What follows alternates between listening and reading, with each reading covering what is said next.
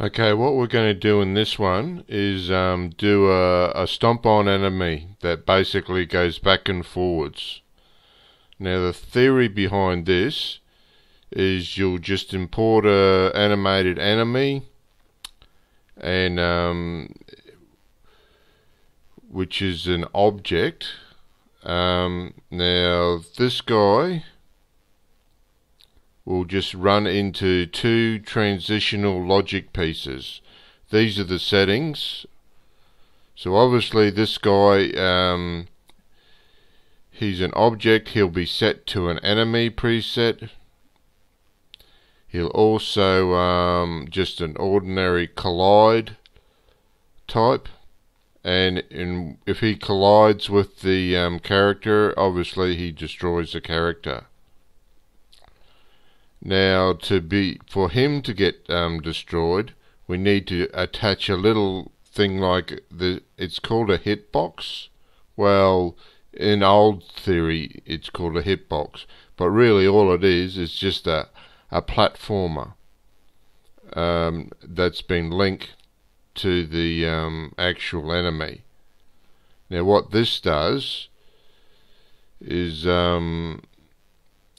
once your player collides with this box, it's going to destroy the enemy.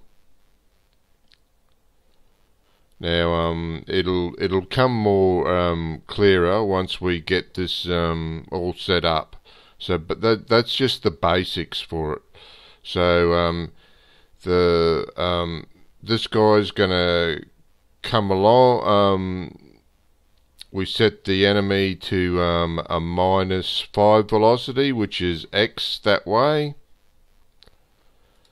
and he's gonna just go that way. He's gonna come along to this guy, who's gonna set him back in the reverse direction, X,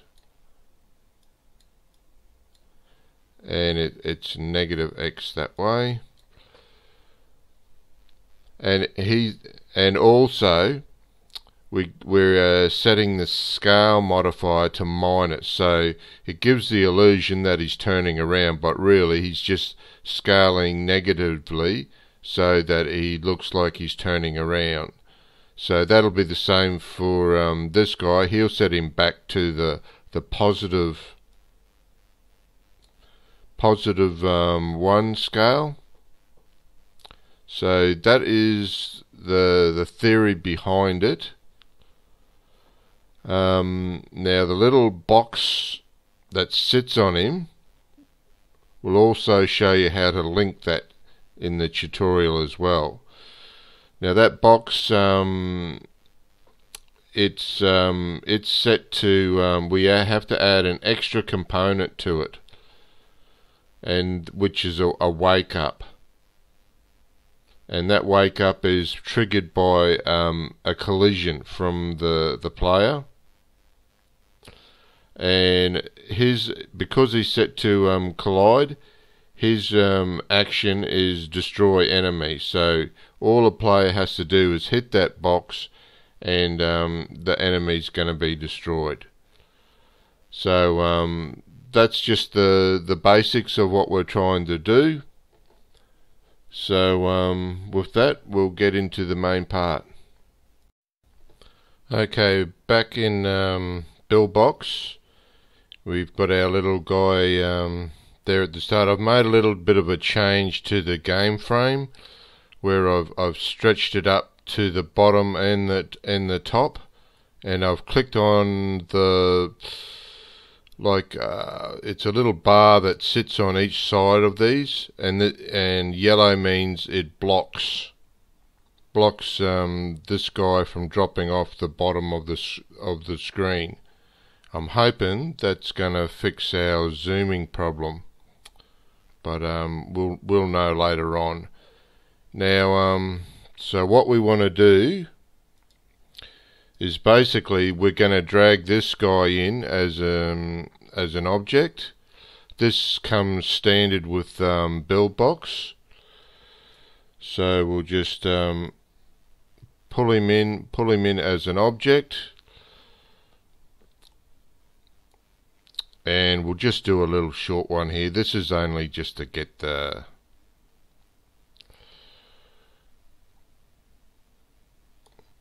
now, instead of him being we'll under objects, there he is, we'll edit his shape a little bit.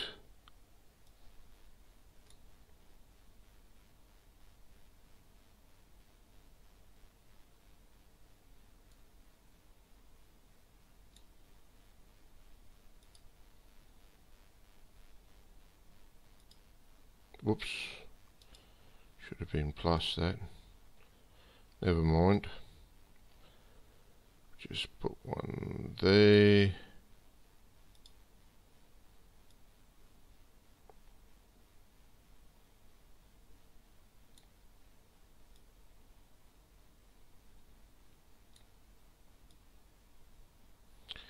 Again, it doesn't have to be too brilliant.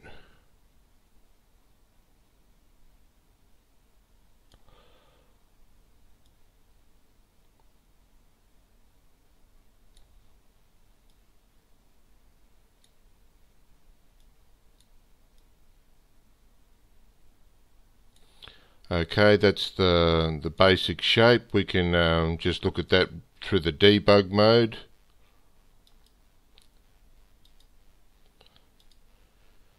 And we want to give him a velocity along the x minus.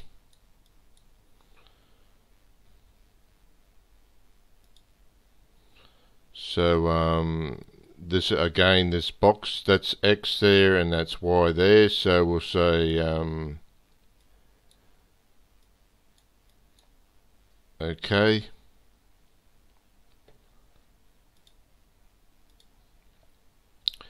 So we'll go -5.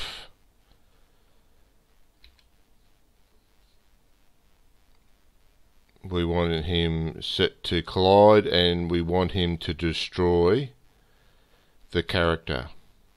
Okay, so he's set up to move at -5 straight up. So we'll go into our logic pieces. We'll drag in just a box here.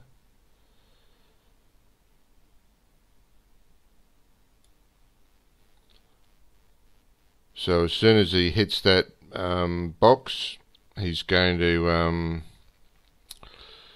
we're going to set. Now, where are we? We're going to say affect enemy.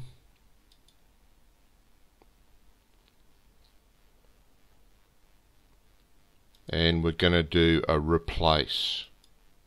So, okay, that's an easy one. You just, any enemy that hits this box, we're going to give him, we want to send him off into the X positive direction.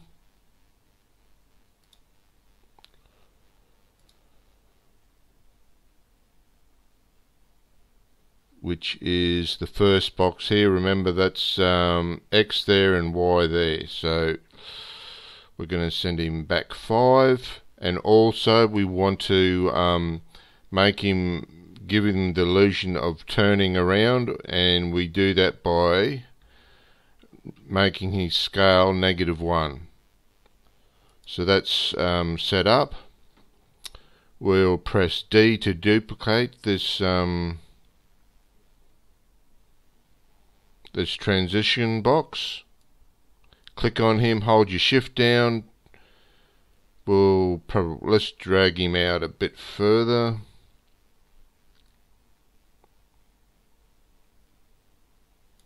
Just to give him a little bit more length. Actually, while I'm here, I've got to a different tutorial setup, so we'll just delete these so you don't get confused. Now this one we need to change him back to his original shape, which is +1, and we need to send him back to the -x again, so that he can go just bouncing back and forward each time.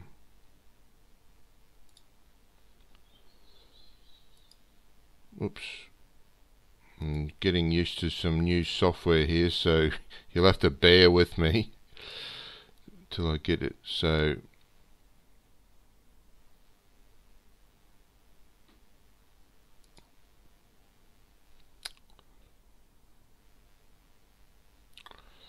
rightio, we'll just test that out now to see if he's see if it's working. Right, no, we failed miserably on that one. Now what have we done? Looks like we've put him in the Y direction. Yep, that's what we've done. It's in the wrong box.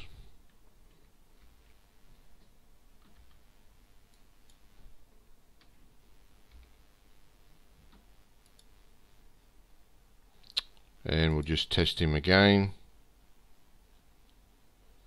Right, now that failed also, but he did kill the player. Now that's because so it didn't pick up that affected assets, which is rather strange. So it's not picking up the enemy, so it only wanted this is the actual name of this guy here,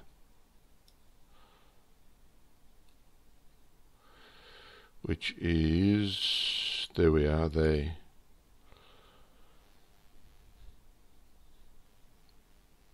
So that's what we'll have to, the affected assets. So for some reason the enemies doesn't work, so we set it to the actual name that this guy's called, and we'll just have to change this on from enemy to, and we'll test that now. And as you can see, he's working perfectly. We'll just turn off the debug mode.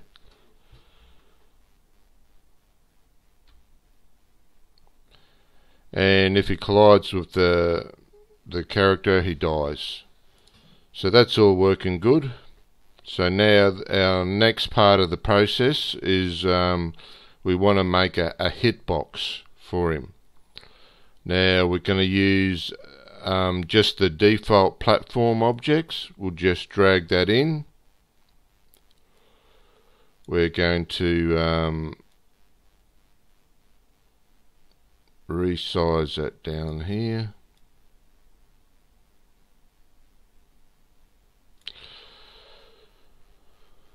We have to get it close enough so we don't actually hit him.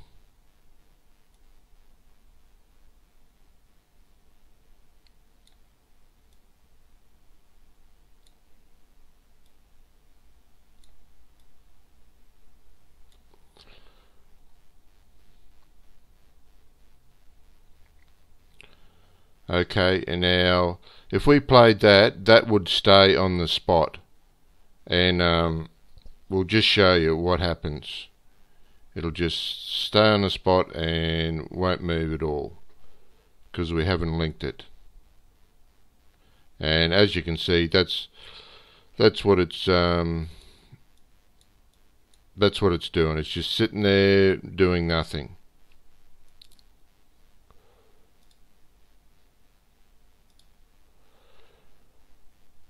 So what we want to do is link it to the enemy, so it moves with the enemy, Now Buildbox has I'll say an unusual way that it links things. There's this little box here, connection mode, activate connection mode. You see these little dots? That's basically the pivot points of your object. Now normally you would drag the child onto the parent, but for some reason Buildbox does it in the opposite way, where you've got to drag the parent to the child. So it's a little bit of a quirk. I guess all programs have their little differences. So now if we we'll just turn off and you'll see that the box actually sits moves with it now. The next thing we want to do is set up the box. We can turn off our linking connection, and we'll just select that. So what we want to do is set this platform. It's got collision on, and you set it to destroy enemy. Now how that how you get that to activate is by adding a component, which is down here.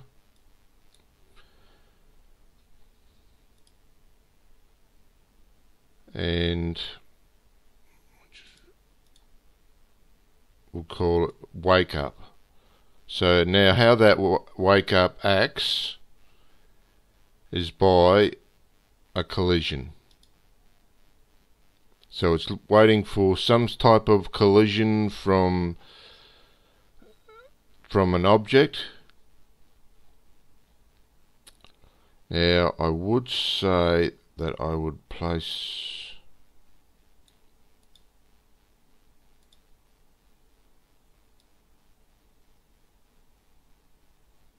it just a little bit back so you don't have that box running into that. So right now it's collision based. We can just test that out now, just to see if it's working.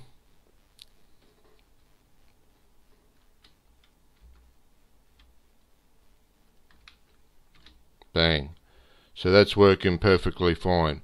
But it's going to be a bit annoying if you've got that little box there. It doesn't look very realistic, does it? So what we do is make sure our little hitbox is selected, and we're going to turn down the opacity to 0.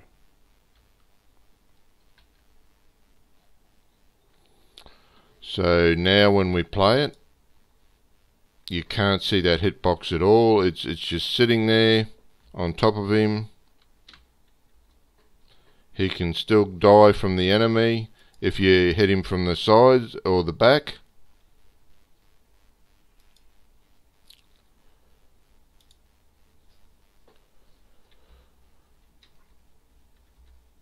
And with Buildbox, you've got a debug mode which shows you the collision boxes that are on. So we'll try and get this guy. Whoops! Oh God, I'm not very good at this.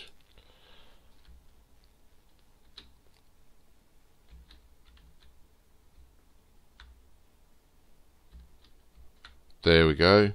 And that's how the basics of building a hit on the head enemy. So with that, we'll end this part and move on to the next. Thanks.